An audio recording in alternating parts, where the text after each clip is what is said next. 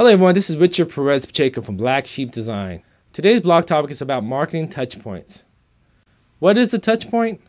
It's the point of contact between your audience to your product, service, company, or brand. And why should you care about your touchpoint? Quite simple. It's a direct and indirect way on how your audience sees you. It's the first and last impression you make, and it can make or break a deal.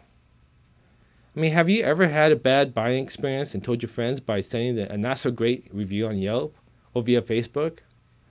Or have you watched an ad that grabs your attention so well that it compels you to leave your house in your PJs to buy it?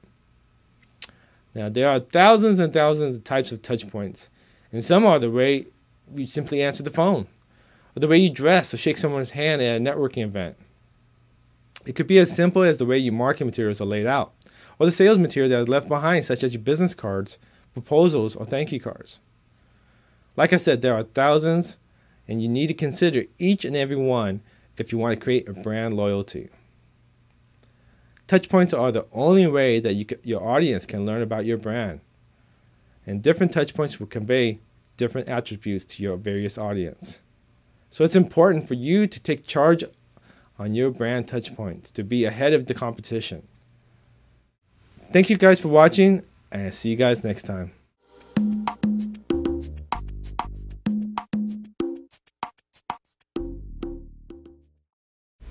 That one was good too, the last one. Damn. I like the PJ one.